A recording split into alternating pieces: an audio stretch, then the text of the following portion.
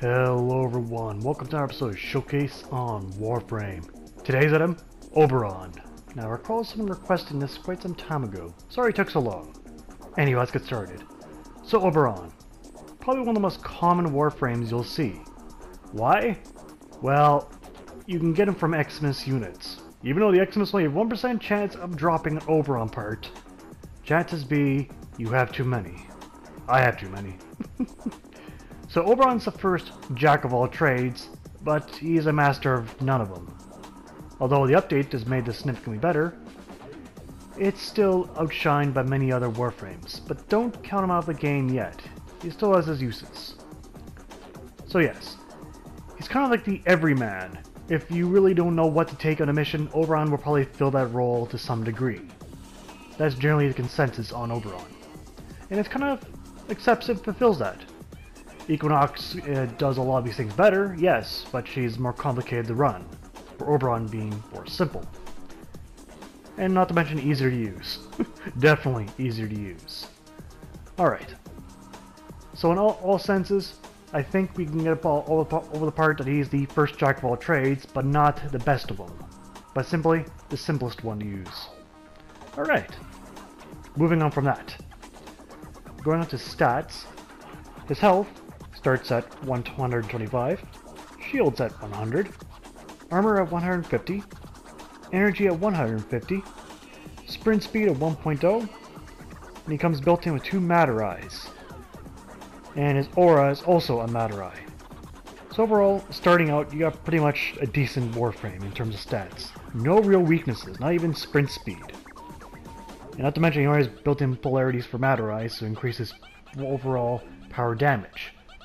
Which, he's not really a Warframe to deal a lot of damage, but more of an excellent healer. Which I'll explain when we get to the abilities part. Now, visually, Oberon's a bit of an oddball, but not terrible looking. First and foremost, he actually has facial features. Well-defined chin area, front brow, and, various headdress with his horns and on. His shoes, or hooves? Bit strange, but otherwise he's alright. I would call his various overall armor like bursting skin. I have no other really description for it. It's not really undistinctive. Other Warframes have this similar approach, but this one seems to work visually anyway.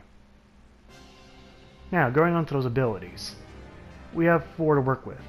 Smite, Hallowed Ground, Renewal, and Reckoning. This is kind of where his jack of all trades come in. Where Smite's good for crowd control, same thing goes for Hallowed Ground, but it's more passive use. Renewal being his healing ability, and Reckoning being his direct assault to damage ability. But all of them have son of a not quite the use as you think it would be.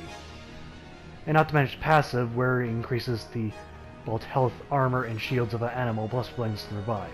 But let's look at Smite. So when you hit with Smite, you can see that various little bits that could fly around the place.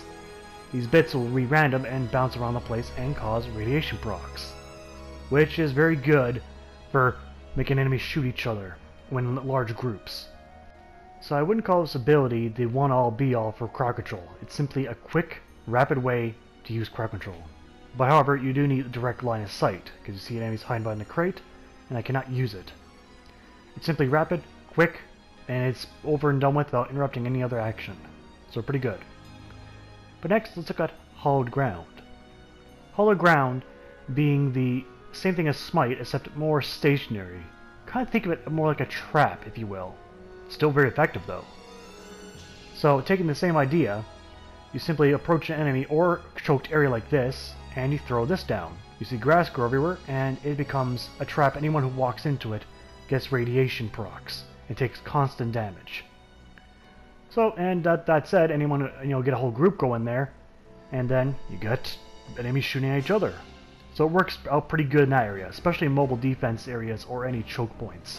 And you give a stack of 4 of these back to back. So that's a lot of grass. So much grass, there's a grass growing in mid-air right there. Okay, moving on from this, I'm going to do 2 abilities at once, Renewal and Reckoning. Renewal being a constant healing factor in one spot, and Reckoning, which is pretty much take a whole group area and cause immediate damage. to everyone around you. Alright. Here's a scenario. You're in the middle of a firefight and you ran out of fucks to give, so your enemies are attacking you, but you don't feel like really giving up and dying. Well, you can activate Renewal. Renewal is one place and has no timeout. It simply is a constant drain on energy. But what happens is, it increases your armor, so you can see the enemies are now have a hard time getting through me. And it's constant healing, just in that one spot. But it also drains your energy when it's active. More people in it, the more drain on the energy. Reckoning, as you just saw, everyone gets hit up at once in a general area. And there's a kicker. Anyone who survives has a reduction in armor. Also radiation procs. So, with the abilities out of the way, let's go on to Oberon Prime, the direct upgrade. As I'm making this video, Oberon Prime is still available, but for the future, eventually at some point he will be vaulted. So, Warframe Oberon is pretty much almost a direct upgrade. Acquiring him can be tedious, due to his parts being mostly silver to gold grade. I forget which part was bronze, but it makes a little besides the point. In terms of acquisition, he shouldn't be too hard, because he's only a moderately requested Warframe. It's not like he's an Ember, where he's super rare. He should be moderately easy to access for the most part in the available future. Although, this is the future I'm talking about, and I cannot see the future, so I may be wrong. Now, going on to his stats, Oberon Prime has 125 health, which is the same, 100 shields, which is the same, but has 225 armor, which is a good modest increase of 75. Energy is 175, which is 25 above. Sprint speed remains the same at 1.1. However, polarities, he has the 2 Matter Eyes and 2 Neromons, 4 built in right away, with the aura polarity still being Matter Eye. So you don't have to form him many times to get the probably optimal build that you want. Okay, with that out of the way, let's go on to physical. Now, he traded quite a few things in his Prime version. He lost all his facial features and gained more horns, like more exaggerated horns. Not to mention he's carrying a lot of swag as most Primes do, although his is more like darting out in every direction. Skin's no longer bursting, but if I had to call this, I'd call this more of a battle suit, where the plain Oberon would just have the Guardian of the Forest. This one's the Warrior of the Forest. Now the frame rate seems to drop whenever I look at his feet, because damn, look at them hoop shoes. More or less, I like the appearance of the Prime better than the original. Looks fresher, neater, better. Alright, going on to my ultimate build. Now one thing will be very apparent for my ultimate build for Oberon. I built him to heal, first and foremost.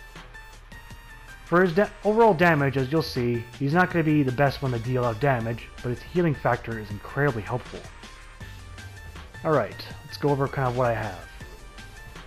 Ignoring the physique or a mod, I got 1,245 health, with around 472 armor, energies 744, shields 520, so yeah, pretty good there. For duration 128, efficiency at 130, range at 145, and strength at 170.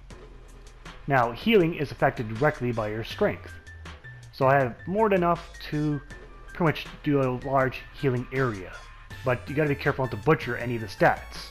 You kinda need all of them to kind of make them a decent build. Of course, you could just take off the vitality and, just go with Prime Vigor and get more of any of the said stats, but I think this is a good balance of survivability with healing and some crowd control. Alright, so you can see my abilities here. Smite, the initial damage is now 850, with orb damage being, 255, but that's kind of besides the point. Smite's not meant for damage. Hollow Ground can actually do pretty decently. The angle is quite wide at 240 degrees, radius of 20, so pretty good. Duration of 25, and damage is 170, and that's per every half second to my knowledge. Status chance of 25%, so that's radiation, so that's very frequently enemies we proc with radiation. But the big one, Renewal. So the energy range is 36 meters, which is pretty damn large. Duration of, more or less, the duration is what you, in there and how much it drains on your energy. But anyway, in Reckoning, you got generally range of good 21 meters and damage, but yeah, the armor reduction is what's big there. You got to see an armor reduction of half. That's the big thing about Reckoning. You want that armor reduction high, especially when you're fighting the more near chunky units, or even some infestation. But let's go over quick with the demonstration. I'll use Smite against Corrupted Butchers. Why Corrupted Butchers? I need some of them to survive after hitting a few hits. So I figured I'd choose these guys opposed to normal greener units. So I'll take them, and I'll be putting them to around level 55. 65 will be fine.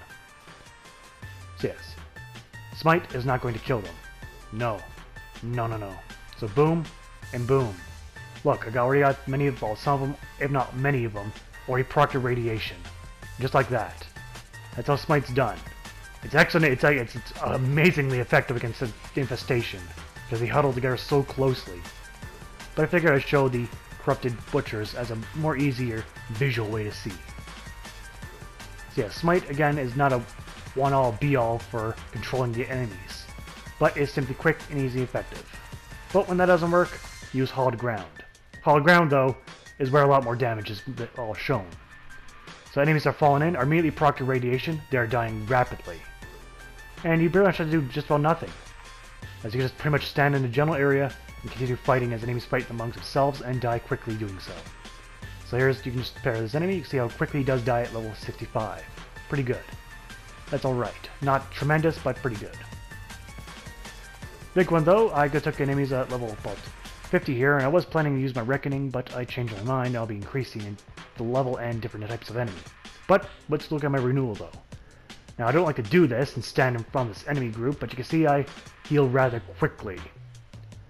So yeah, and with my nice little armor buff, the enemies have a hard time actually chopping through that. Very much so. But obviously Reckoning, it cannot kill level 50 Corrupted Butchers. It is not designed to kill. It really isn't.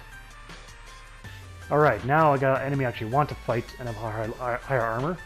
So I'm Greener units level 75. You can see that the Kraken, a terrible pistol, cannot hope to kill these Greener guys very effectively.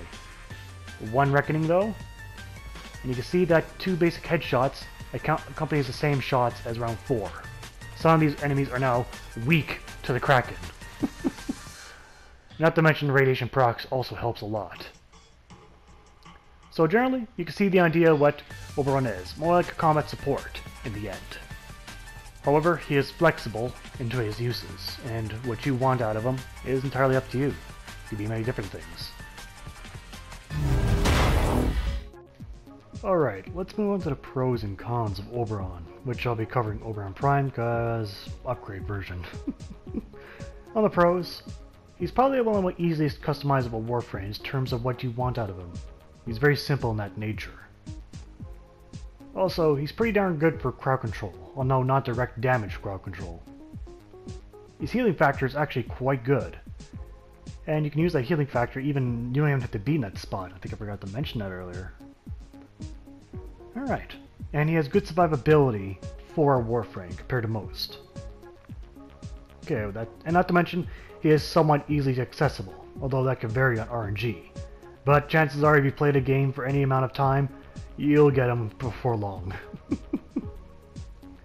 On the cons, however, he is no damage dealer. He really isn't. And in terms of endgame probability, you really have to stretch him out a bit to be good for endgame. Kind of relies more on your weapons than Oberon's abilities themselves. Alright. With that said, let's go on to the overall score of Oberon Prime.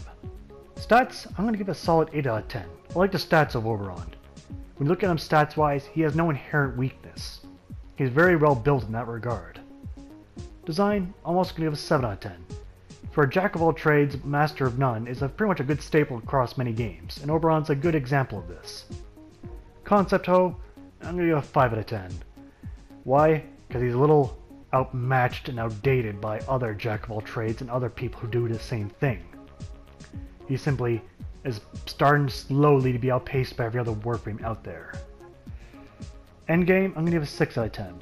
He's not the worst choice, but he's not the best choice either. It really comes down on your skills and the weird weapon choice and how you use him. Could be you have to use him pretty extensively in his abilities to make him even viable for endgame. Miscellaneous, I'm going to give a 5 out of 10. Mainly on the premise of everyone uses him, but not everyone's going to keep using him. Mainly on the fact of he, again, as I mentioned earlier, he's being outpaced by every other new Warframe coming out. The buff made him much more viable. Before his buff, the score would be very different. But at least with the buff he's received a few months prior, I think it was 5-6 months ago, he's now joined at least the group of acceptable Warframes, in my opinion. So in total, Oberon Prime gets 31 out of 50. He's an exceptional Warframe, mainly on its customizability and ease of use.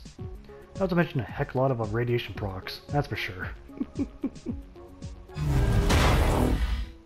Okay, for Judgment, it's actually a bit difficult to tell for Oberon. You can really tell the skill of a player when they use Oberon, because it's kind of the point of he's as good as you make him to be. He can be very useful, or he can be absolutely useless in your hands, depending on your skill level. I've seen many players take Oberon to raids and other places with high-level enemies and do just fine, but I've also seen a great many people take Oberon to even level 50 areas and get completely wrecked and don't know what they're doing.